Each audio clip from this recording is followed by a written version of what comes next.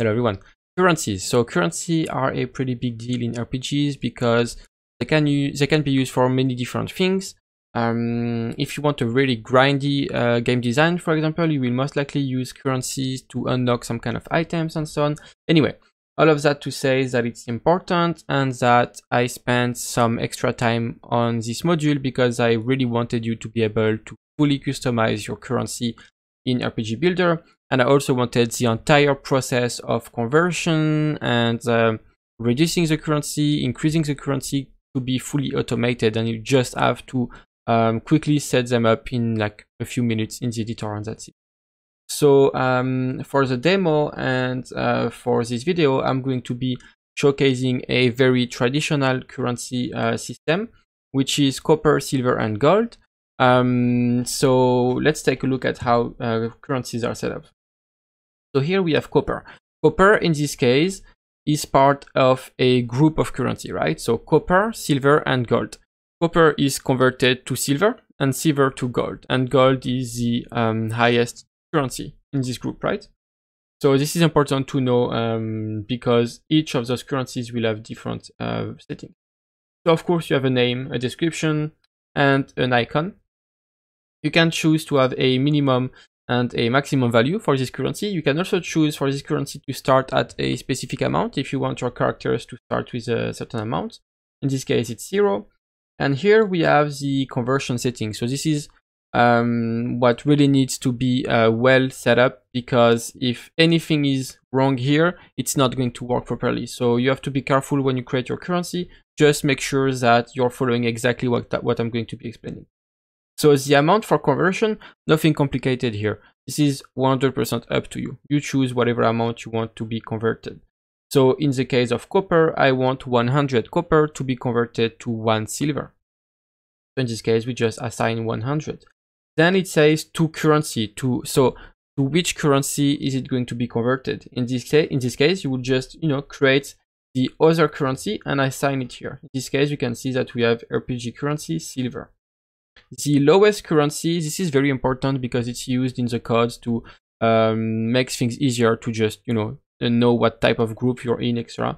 In this case, you will just assign the lowest currency of this group. So in the case of copper, silver is still copper, and gold, it will also be copper, because copper is the lowest currency of this entire group.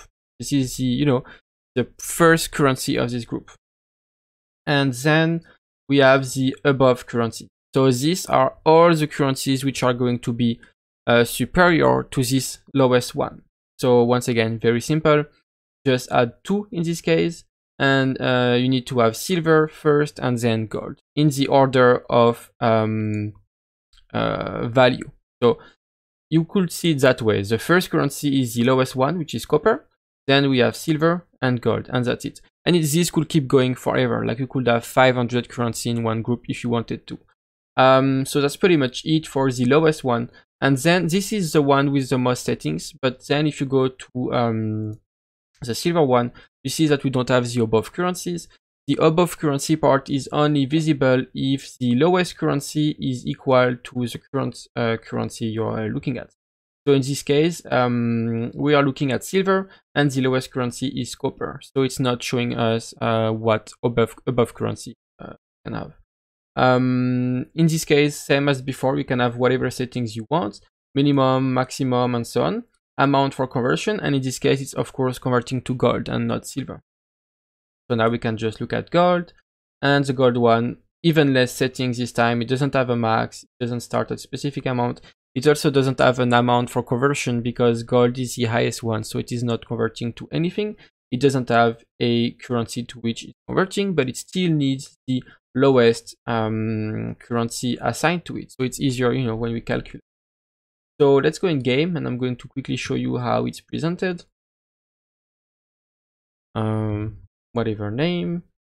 And so I'm going to maximize. So you see that for now in the inventory, I've made it possible to see those 3 different currencies. So gold, silver, and copper.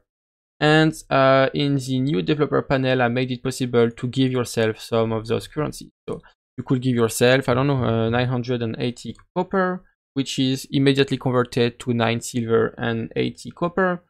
could give yourself silver, 980 silver if you wanted to. And in this case, it's converted to 9 gold and 80 silver. And you can also, of course, give yourself some gold. That's pretty much it. Let's go and see the merchant. So it's also covered in the previous video, the merchant one, but I just want to show you that the currency is indeed, you know, working well and going down. So you see that we have 88 silver and 70 copper. We buy something that costs 1 silver, 10 copper, and the current currency is properly reduced. So yeah, that's pretty much it for this video. One last thing I want to show you is that I made it very easy to display currency in the UI. So if you go in your canvas, let's look at the inventory here. So we have those prefabs which are called currency slots. So in this case, we're looking at the gold one. And all they have is a currency display slot holder component on them. It's just a script. The script by default will have its icon assigned. So you see that under that we have the icon. So for the currency icon and the amount, that's it. And this will be assigned by default, the icon and text. All you have to do when you add one, for example, when you drag and drop one of those prefabs or duplicate one, you will just have to select here a currency, so the one you want, or drag and drop it from your project, and that's it. Like, you just assign the proper currency you want it to display, and that's it. This value and this icon is going to be initialized and start. So when we start, when we enter the game, this is going to be initialized, and then it's going to be updated every time this currency changes. So if you look at the copper and silver now, you see that as soon as we buy something, it's immediately updated. So yeah, that's once again something made very easy for you. And right now we are seeing them in the inventory, but you could have this anywhere in your game. If you wanted to duplicate or drag and drop a prefab and put it on above your health bar or whatever, you can do that. So thank you for watching. Let me know if you have any question or suggestion as always, and see you in the next video.